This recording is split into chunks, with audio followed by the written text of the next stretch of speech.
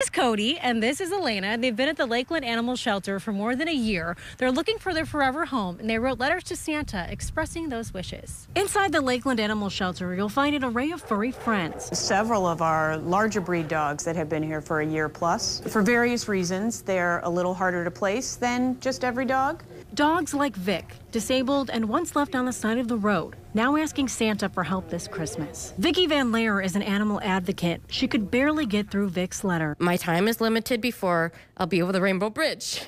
I sit up in front with Sarah, and everyone comes in and says hi to me.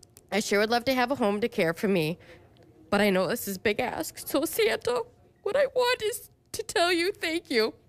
A thank you so many other dogs are writing to Santa too, like bonded pair Cody and Elena. They definitely depend on each other. That alone has made them a lot harder to place. We've invested so much time and energy and care about them so deeply, we want to make sure that we set them up for success. A success Vicki won't stop fighting for.